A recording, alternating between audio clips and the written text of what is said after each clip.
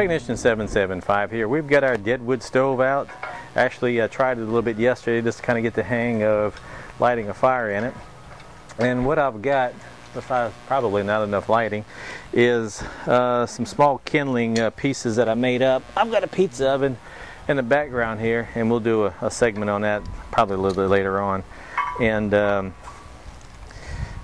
I use a lot of this wood for that. And I kind of cheat a little bit. People use paper, and to get this going, which is okay. But I was covered with ash yesterday, and this because I had my nose stuck up in the stove there, probably where it shouldn't have been. But what I'm going to do is take a little bit of this, and it's just a liquid fire starter. You get at any big box store, a fireplace shop sorts. It's a fire gel starter, squeezing light, some off the wall brand. And I'll just take and put a little bit in here, in just like that, and that actually should get it started. Hey, we have fire already. Hot dog. Okay, wow. Gotta watch when I burn my mustache off. And okay, I'll drop a little piece here, and actually put a few little pieces in like this.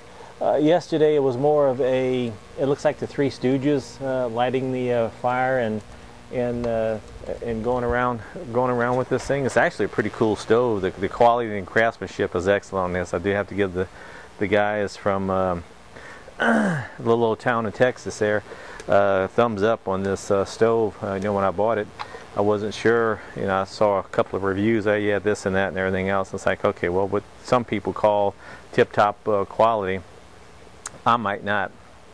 So I'm gonna do something pretty simple, like I did yesterday. Actually, yesterday I ended up cooking some eggs, and we're gonna have just a little bit of a wind issue. I may have to turn the stove just a little bit to get the natural flow of air going through this, like you would any stove. That's nothing special, about that. So, and it looks like our wood is kicking off pretty good. And this is not like a stove you have in your house where you just turn it on and the scent's going. It's the old-timey type where you have to actually, put the wood in, and which I don't mind. Kind of bought a half a firebug anyway, so and a bunch of little pieces in there, and they'll start up and get to going really good. So yeah, yesterday I had eggs. I cooked some eggs, and I put a couple of big jalapenos on there. These are some big chilies, and they were good. I fire roasted them.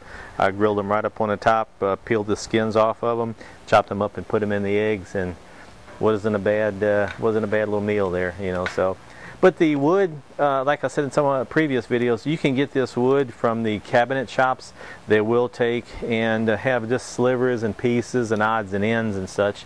And I've taken in the past and picked up everything they had, brought it home, and I've got a cut-off saw, and I just cut it in different lengths. But this is pretty much the standard length, and the reason I use that, on the bottom of my pizza oven, I have my wood storage, and I could put wood on each side of it, left hand, right hand, and it doesn't stick out too far, and it works out pretty good for that. But for these right here, I think I would probably go with maybe a 12 to 14 inch piece.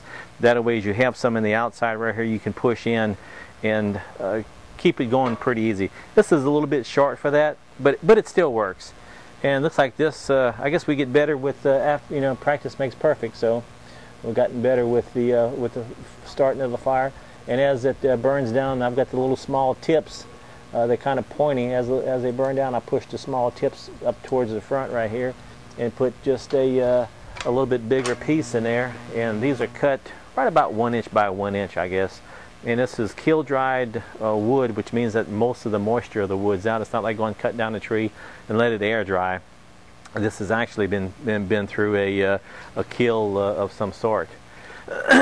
And they dry the wood that way they can work with furniture, and the furniture won't split after the wood dries, because the wood's actually already dried. So I'm going to try to set this in here and get it going, and see how it comes out. Maybe too big of a piece right off the get-go, so I may have to put another smaller piece in there to kind of get this going. But I'll try it. If it works, fine. If it don't, well, nothing, no major thing there. So what I'm going to do at this time, pretty much about told you everything I need to tell you here. I'm going to go ahead and cut the video off and get the fire going, and I'm going to heat up my trusty old pan here, and when I'm ready I'll put the video back on and spray a little bit of butter flavored whatever, and throw the eggs in there, and after we'll fire roast those chilies and kind of get you an idea what this puppy's capable of doing. Yesterday didn't have any problems. It really did a good job. It's just more operator error than anything, but the stove actually itself is well designed. So with that said, technician 775, be back in a minute. Okay, I've got the pan on here. It's pretty hot. I'm going to take and do an egg. My lovely wife, assistant, is going to take and make up a hamburger patty, and in the meantime I'll take and cook a couple of eggs. We'll roast some chilies. Okay, we got sizzle, and one more here. Okay, all right. Well, my table's not exactly level, but that's par for the course, especially with me cooking. So, all right, with that, we'll take in a little bit of Tony Chachere's, and if y'all don't have Tony Chachere's available, just any good quality all-purpose seasoning. There's several of them out there, different brands. So I'll just kind of season that up a little bit.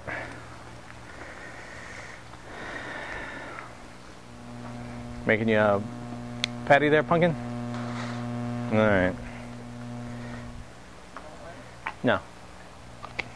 Oh, maybe one for tomorrow. Okay, our fire is still going good, and lighting kind of sucks right here because I'm in the wrong spot of the. I'm on my outside patio, and I would be right between the lights where there's no light. So, what I may have to do is check things out. Okay, stove's hot, so that's not a possibility. I was going to move it, but yes, I touched it. That's not too smart. Oh well. Alrighty, eggs are, if you like them sunny side up, they are almost done.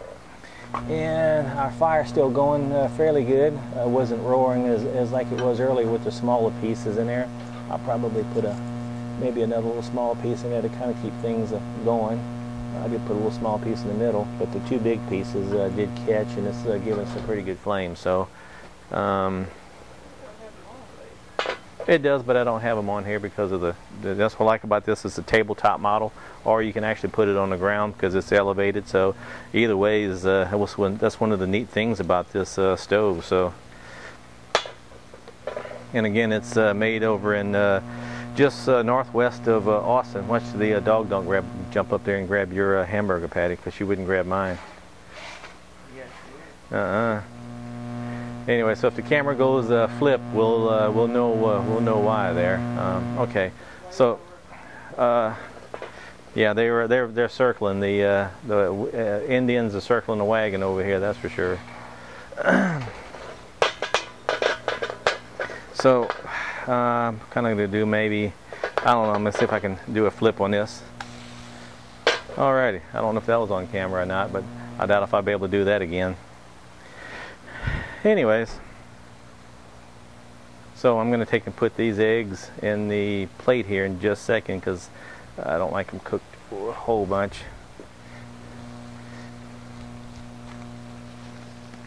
Alright, those are going in. Patty, oh no, you can't have this.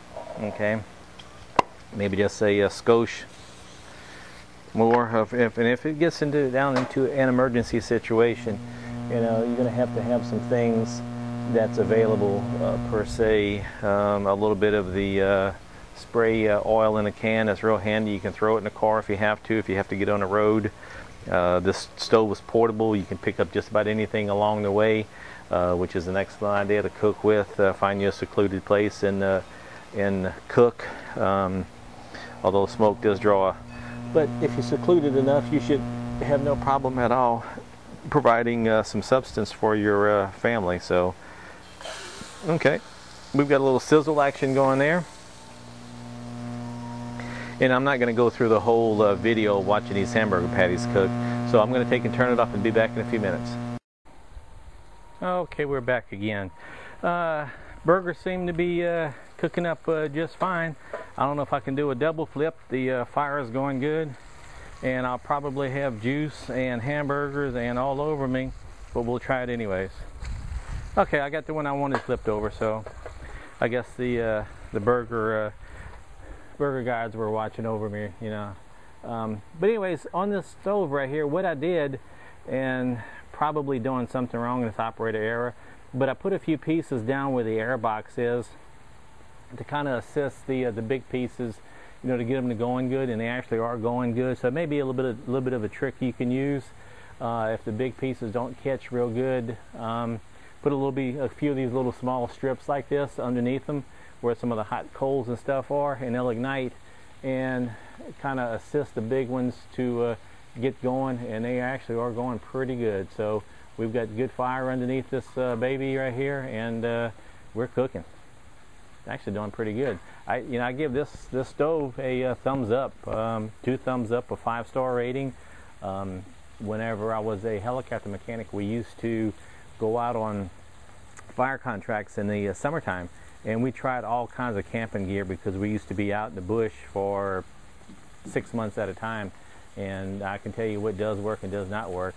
Although I don't know if they'd let us have this open fire type of thing like this, but it's not really an open fire, but this would be great for RVing. And I'm actually going to contact these guys here because we do a lot of RVing, and see if I can't sell a few of them for them. So if you guys see me selling these things, I really like it because I won't mess with it unless I really like it, you know. So, and for the price, you can't beat it for good American-made quality.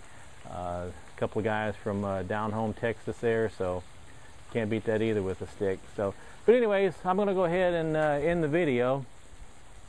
Well, maybe not before I put the burger patties are cooking really good. I mean, they're doing their job. I kind of wanted to roast the chili, so I may shut the video off just for a minute and come back. Okay, I finished up the patties, and what I've got on right now is the oh boy, good thing I didn't have this thing too close to the fire right there. Okay, you got to be smarter than the stove there, Steve. So, all right. Yeah, I've been a mess right there, but I got the fire starter. So, safety first, people. All right. With anything, safety first. Okay.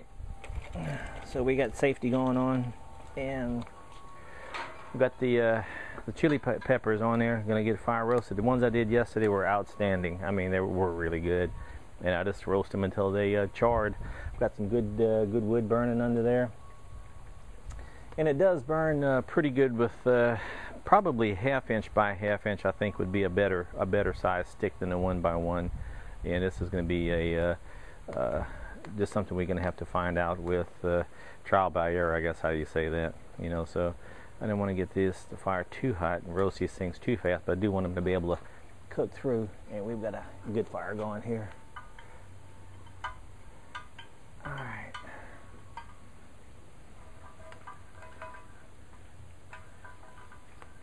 And a pair of tongs helps with the sticks so you don't burn yourself, you know. So, and oh yeah, good fire going. I've got a couple of the cats circling the wagons over here, wanting my hamburger patties. So, with that, oh yeah, this is about perfect.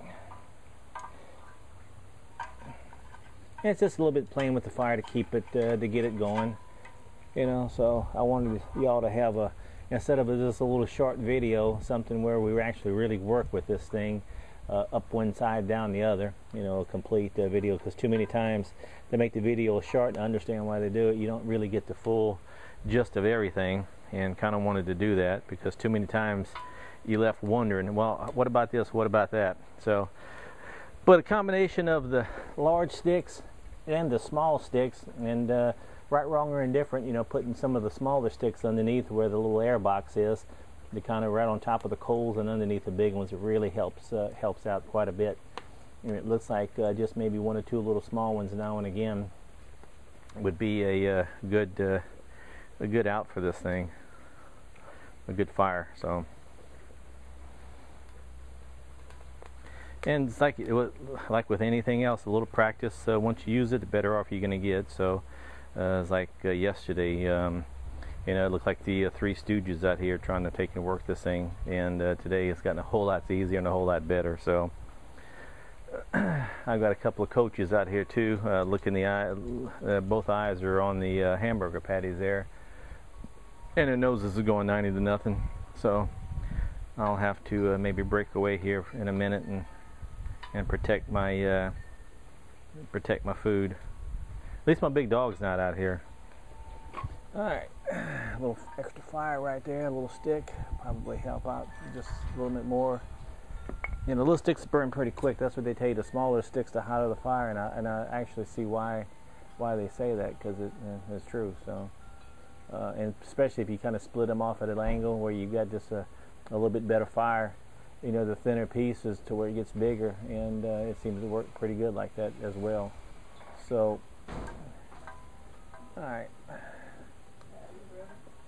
Yeah, patties are ready, Pumpkin. And it's been, what, 24 years of honeymooning? Yep. Uh-huh, you see. You want to take both of them with you? Yeah, because they're strong. Gotta eat them. Yep.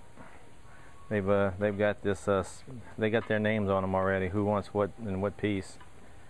So, okay. But a shopping basket like you get, I'm not that I say I would take and actually procure a shopping basket, but if you happen to find a place maybe in the flea markets that's got the shopping baskets like this, and maybe get a shot later on, you can put your wood in there and have everything all in one piece.